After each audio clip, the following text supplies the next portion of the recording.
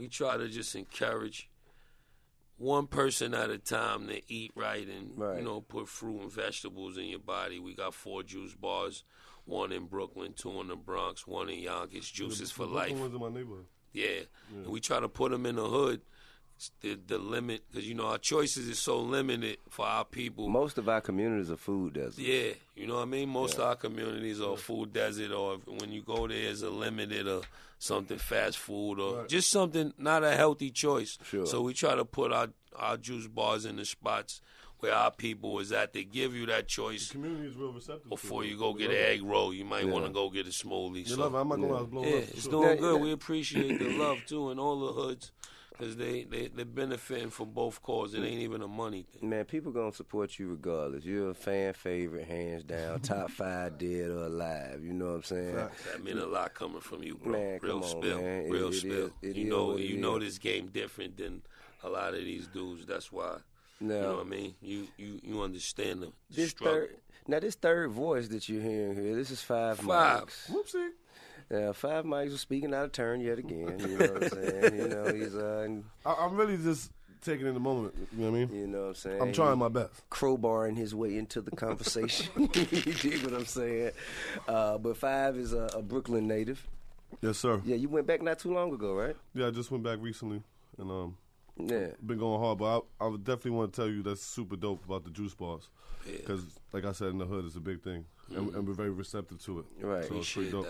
Now, you went up there. You had a video. You had a video or something to shoot, right? No, well, the video shoot I shot a video on Uncle Murder, and I was supposed to shoot a video with Jadakiss. We're getting into that probably recently. So you did it? What you mean? Tell me you did a song with this guy? Yeah. I bumped in the 5 in the dispensary.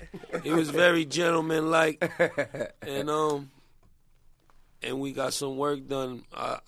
If something was to happen to me, knock on wood today or tomorrow, I just want somebody at my service to say that besides whatever you know me for, Kiss was one of them dudes that helped dudes that was on the come up, because that ain't something that ain't easy to come by. That's real. You know what I mean, real. dude? I appreciate you saying that. You know what I mean? So that's besides you having some talent. Yeah. And marginal and talent. making it, you know.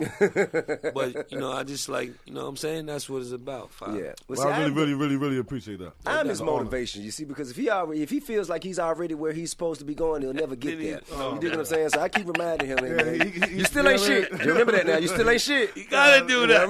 Just remember that. You still ain't shit. Don't get too big. Nah, it's all good. That's my father's side of the family. Tough love. Yeah, absolutely. I mean, because you know what I'm saying. Like when your hair start to grow back a little bit, you get a little more humble. Yeah. But when you got a fresh baldy, when you got the fresh baldy, when you can't really see the George Jefferson motherfucker, I'm gonna let you have that.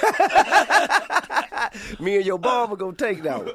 Hey, nah, man. But I was trying to get to the fact that when you went up there, man, you know what I'm saying. You made me aware of the fact that you know you were doing a record with Uncle Murder.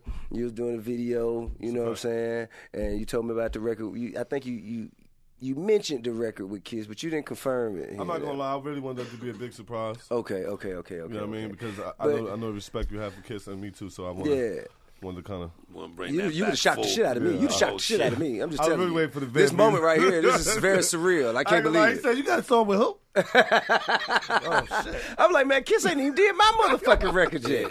Those are special. Don't let that out. Don't let that out. All right, but look though.